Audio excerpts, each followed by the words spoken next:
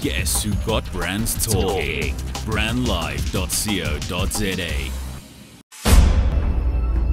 You're listening to Inside OUTA. Welcome to Inside OUTA. This is our weekly podcast which gives you an insight into how we work at OUTA and how we promote civil activism. I'm your host, Wayne Duvenage. I'm the CEO of OUTA. And today my guest is Business Leadership SA CEO Bonang Mohale. Bonang, nice to have you with us today. Thanks for your time. Wayne, thank you for having me. No, it's a pleasure, man. Look, Bonang to most doesn't need much introduction. He's, as I said, the Chief Executive of Business Leadership South Africa, which is it's a growing organization in that its stature and its impact on society has certainly taken a whole new leap.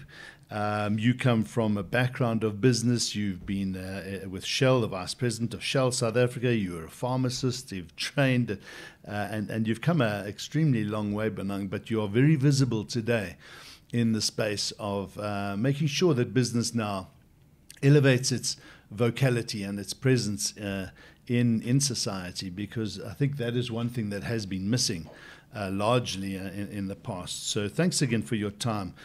Tell us a little bit about the role of business leadership and how specifically does it work as it conducts itself in circumventing corruption in South Africa. So first of all, this is the only organization of CEOs. We represent 86 CEOs of large companies, right.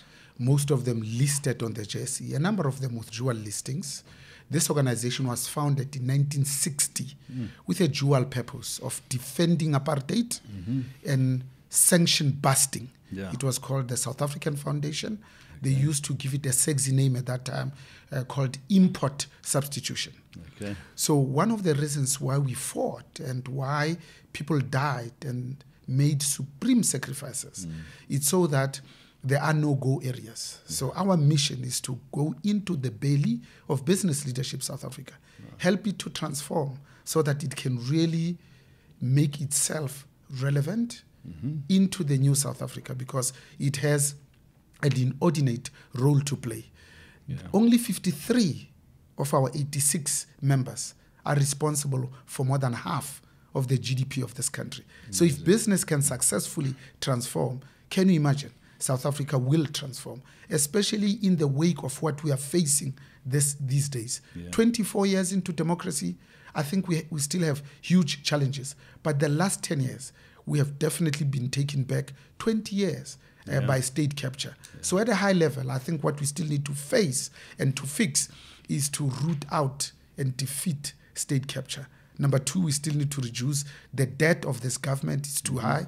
Number three, we still need to reduce a bloated civil service, but so should we reduce the state-owned enterprises and state-owned companies, because in the last 9 years, they were just filled up and bloated, and as a result, today we are indeed in the spot of bother. The last two, we need to abandon glamorous infrastructure projects like the nuclear deal, which by the testimony of the Minister of Finance last week would have cost this country 1.5 trillion South African rands, thereby indebting our great-grandchildren. And then lastly, I think we need to continue to increase parliamentary oversight, because we have learned that when we join hands with the rest of civil society, we need to ensure that not only do we hold these public servants finally accountable, but insist in policy making as well. Yeah, no, great stuff. Bonang, a couple of things that come out of that introduction. The first one is on state-owned entities. It is amazing how government gets into the business of business. And for instance, we're bailing out an organization like SAA, being one, and I know there are others, and yet this is a competitive industry. Governments are not really in the competitive space of business. So is it your view then, from a business point of view, that we should be asking government to look very carefully at what it invests its time and the state's money in, because services like that really shouldn't be supplied by a government institution? You see, as South Africans, we confuse the benefits of a state airline with ownership. To get all the benefits of tourism, of connecting cities, of stimulating economic activity, you don't have to own an airline, especially if you are doing a bad job of it. Yeah. You know, in 2007, on the way to Polokwane, SAA domestically had a 35% market share. Yeah. Today, domestically, it has a 15% market share. Amazing, yeah. The other airlines have stolen its lunch because we just mismanaged it. It was the crucible of corruption and state capture. Yeah. All state-owned enterprises. Yeah. Today, most of them trade recklessly. Yeah. There's only one or two that are financially viable. Mm-hmm. All of them have probably three challenges. One, they need to be adequately capitalized. Yeah. Number two, governance needs to be absolutely paramount. Yeah. And then lastly, they need to do what is it that they're supposed to be doing. Yeah. So in the case of Eskom, their job is to keep the lights on and to perform planned and preventative maintenance. Imagine if you had a car, you ran it hard 24/7 without taking it for its scheduled maintenance, whether this is every 10,000 kilometers or 15,000 kilometers. When you do that, you have the life cycle of that car. That's exactly what we've been doing. Yeah. We have probably the fourth largest utility in the world, the one that has the biggest build program in terms of generation in the world. Yeah. The only one in the world that still does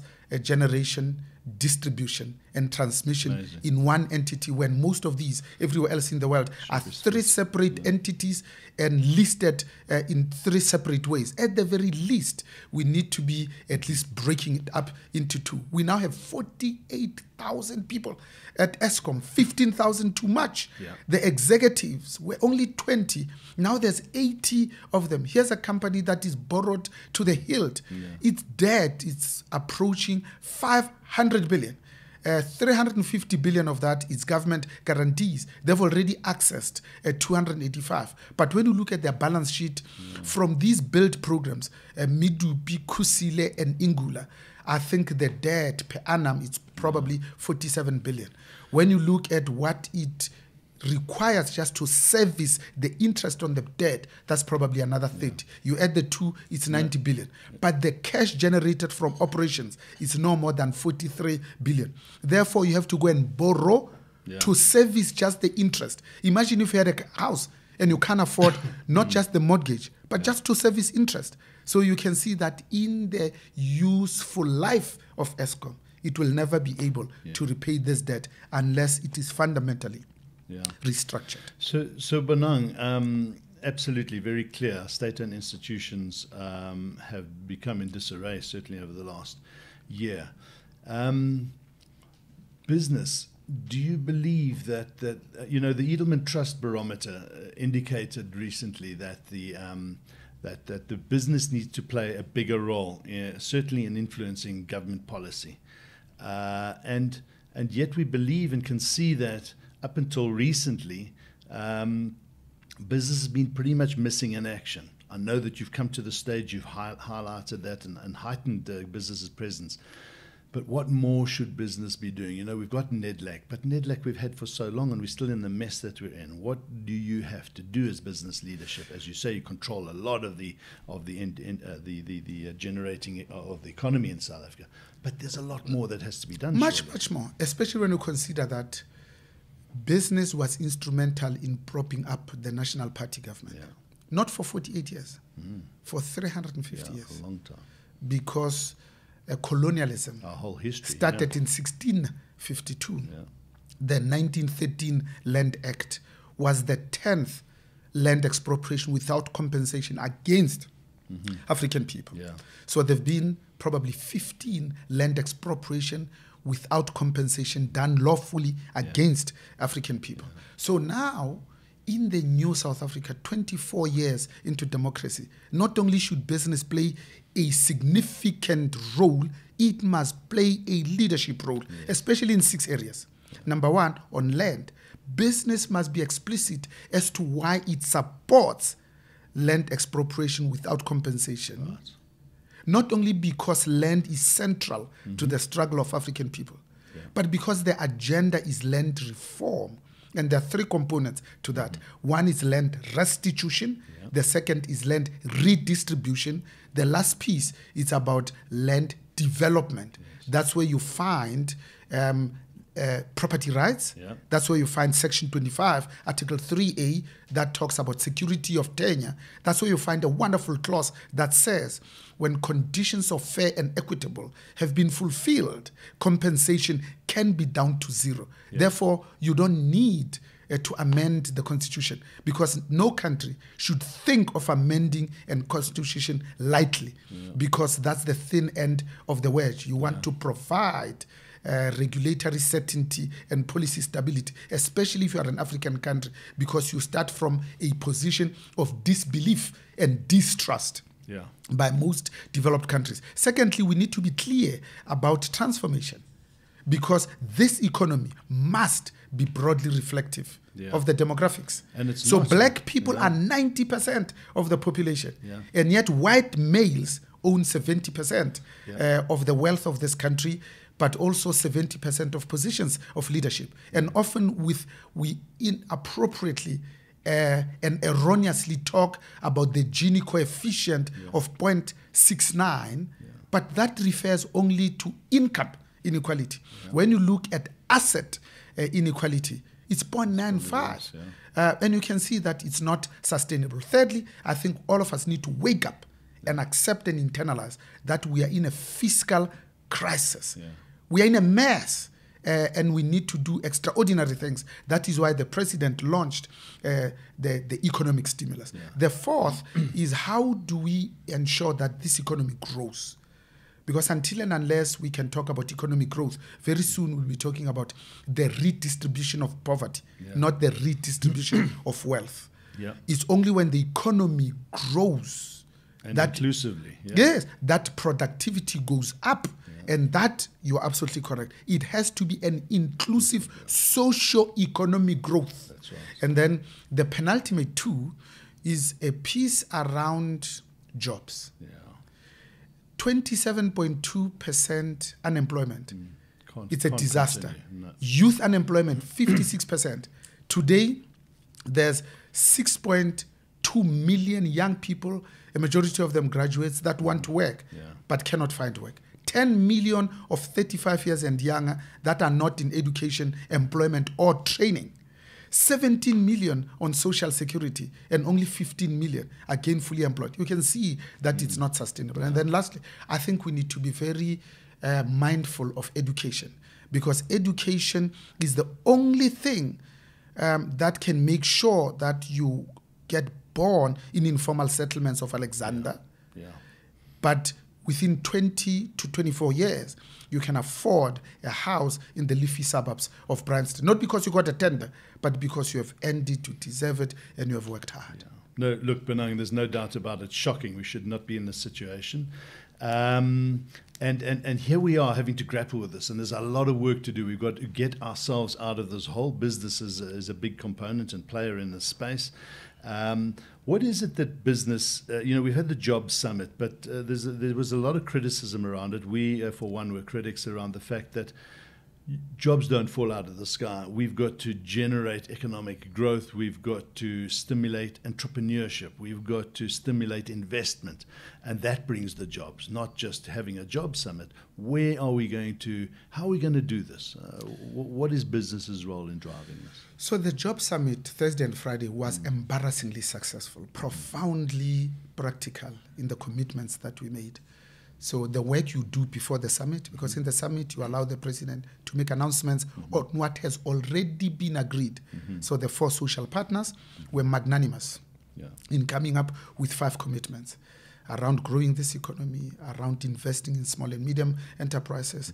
But most importantly, we're very clear about we need to keep the current jobs that we have before we even think about creating new ones. So we spoke about how we are going to have a layoff fund resuscitated, because it's sitting there, but companies, the first thing that they think of, it's layoffs, retrenchments, etc. We spoke about a high-level task team, response team of experienced business people that when your private business is in trouble, that you can have at least 10 of these people that help you think through strategically about how you can save these jobs probably for the next 2 or 3 years. We made commitments around procurement. Isn't it amazing that 24 years into democracy, we still need to talk about being proudly South African and procuring locally? And here, the biggest culprit is government. They have a contract, the biggest contract in the world to buy locomotives, 1064 of them. From just Transnet.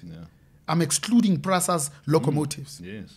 And none of those are bought from 2 companies that have made all the trains in this country since we... Shocking. That's sad. In living memory. And one of them is called Union Carriage in Brakpan. And we decided to give them to China South Rail.